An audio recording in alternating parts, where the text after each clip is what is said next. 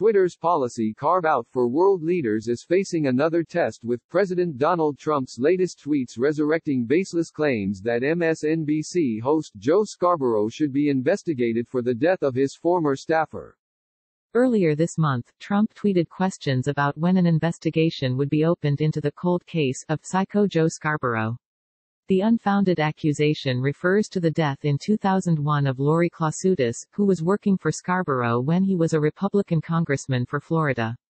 At the time, the medical examiner concluded Klausutis, 28, had fainted due to an undiagnosed heart condition and hit her head on the way down, finding no evidence of foul play.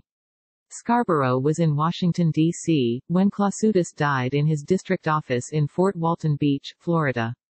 Trump's tweets revived a baseless theory that Scarborough was allegedly involved in Klausutis' death. On Thursday, her widower, Timothy Klausutis, wrote to Twitter CEO Jack Dorsey requesting the company delete Trump's tweets referencing those claims. "I'm asking you to intervene in this instance because the President of the United States has taken something that does not belong to him, the memory of my dead wife, and perverted it for perceived political gain," Klausutis wrote in the letter, which was dated May 21 and published by The New York Times on Tuesday. Klausutis' request is the latest test of Twitter's world leader policy, which the company first announced last June. The policy makes exceptions to some of its content standards for heads of state, arguing that it's important to maintain their speech for the public to evaluate for themselves. The policy says Twitter could still remove posts by world leaders in certain instances, for example, if they promote terrorism or violence or post personal private information on another person. Twitter has yet to publicly make a call on the latest series of tweets. A Twitter spokesperson said in a statement, "We are deeply sorry about the pain these statements, and the attention they are drawing, are causing the family. We've been working to expand existing product features and policies so we can more effectively address things like this going forward, and we hope to have those changes in place shortly." New York Times opinion columnist Kara Swisher reported that Twitter is considering labeling Trump's tweets as false and linking to reputable information about Klausutis' death that would refute his insinuations. The company is accelerating efforts to strengthen a rubric of criteria for labeling world leaders' tweets, sources told Swisher. The Twitter spokesperson would not confirm or provide comment on Swisher's reporting. But any effort from Twitter to mitigate the problems caused by Trump's tweets will likely come too late. Meanwhile, Trump doubled down on his claims in two more tweets on Tuesday.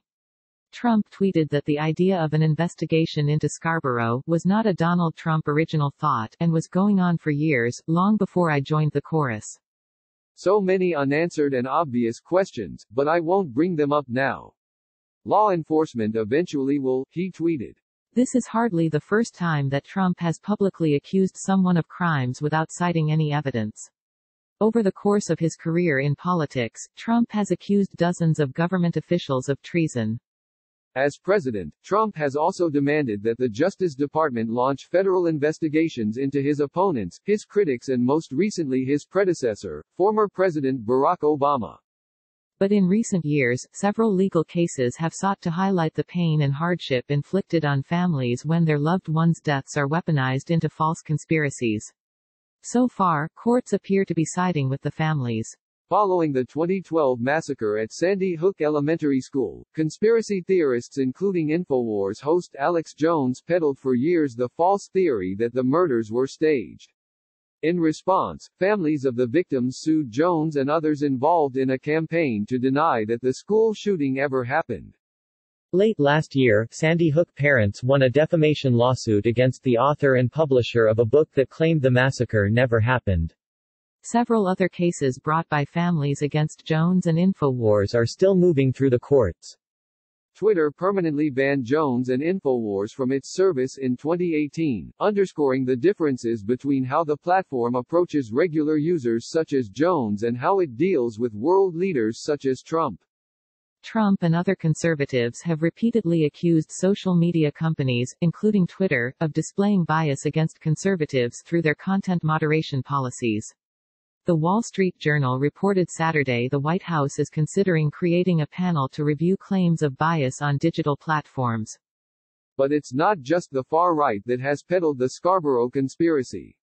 In the past, the same refuted claims about Clausutis' death have made the rounds on the far-left fringes of the Internet, where they were embraced by conspiracy theorists who objected to Scarborough's Republican politics. As recently as 2016, the left-leaning website Daily Kos published a blog post raising the same baseless accusations about Scarborough. Trump and Scarborough have a complicated personal history that has shifted over time according to Trump's political aspirations. Prior to Trump's election, the two men moved in the same New York and Florida social circles, and Scarborough, a former four-term Republican congressman, used to boast about giving Trump political advice. During Trump's 2016 campaign, Scarborough was criticized for having too cozy a relationship with then-candidate Trump.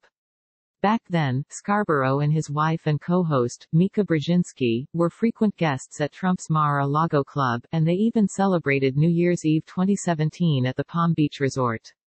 But as Scarborough and Brzezinski grew increasingly critical of Trump's presidency during his first year in office, Trump turned on them, and the relationship has only grown more bitter over time. Last December, Scarborough wrote in an op-ed for The Washington Post that after years of viewing Trump as a cartoonish character, he now sees him as something more sinister. At last, I saw this reality TV president as a malevolent character, inspiring fascist chants while proving to be more hapless than any of his 44 predecessors.